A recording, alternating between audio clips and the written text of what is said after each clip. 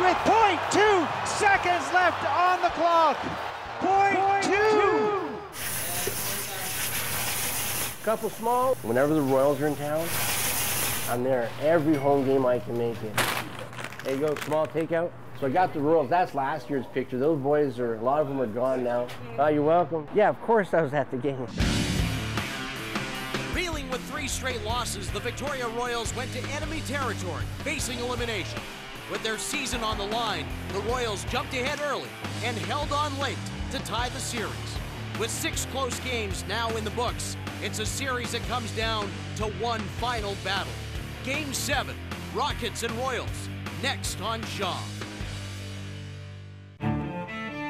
I walked in with probably just as much anxiety as they did. I was excited and nervous about this game like I hadn't been for any other game since we've been here. Save on Foods Memorial Center was absolutely electric. The building was like I've never seen it before. Unbelievably loud for 7,000 people. We fed off that. I think we scored within 2 minutes of opening the game. Rebound, they score! They got an early goal. They had great pressure around the Kelowna goal.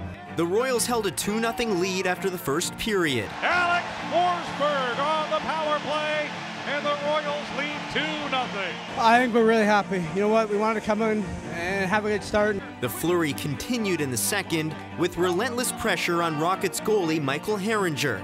The chances mounted, but the score remained. Didn't add to that 2-0 lead, so we wondered, okay, is that going to come back and haunt them a little later in the game? Down to Kirkland, centering, block, loose, right in on goal, and they score!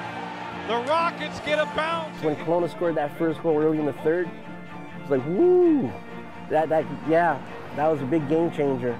Trailing by 1, the Rockets get desperate.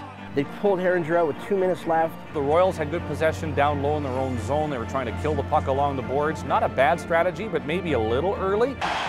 The whole crowd got up, and I'm sitting where I sit right on the boards, and I'm watching. There's a whole crowd standing up, and they're counting the clock. I'm thinking, guys, sit down. The game ain't over yet. We really try to keep it moving, so there's going to be no whistles. But when it popped out to the line, you thought, well, Kelowna's got one more chance.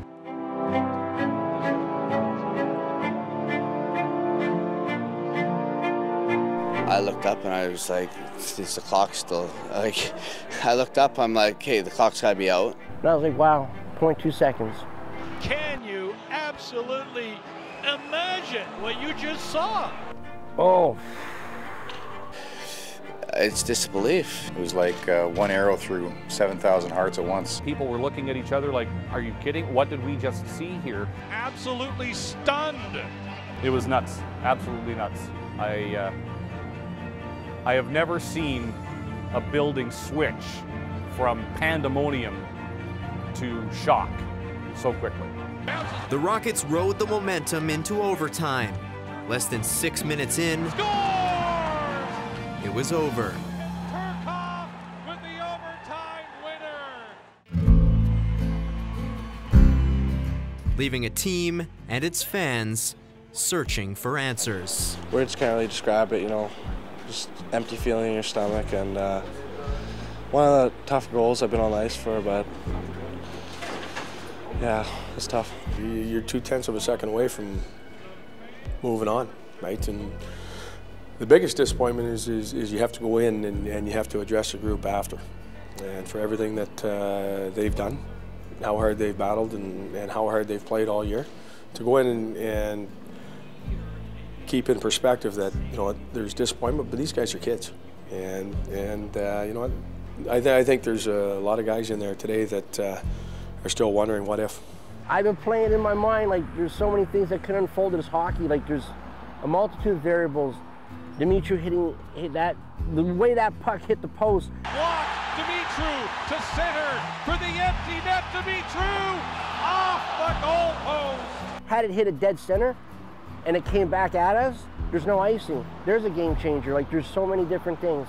But the puck hit the post where the post meets the net, and it was icing, which brought the play back to our end. You go 2 inches that way, and the puck goes in, it's a 3-1 game.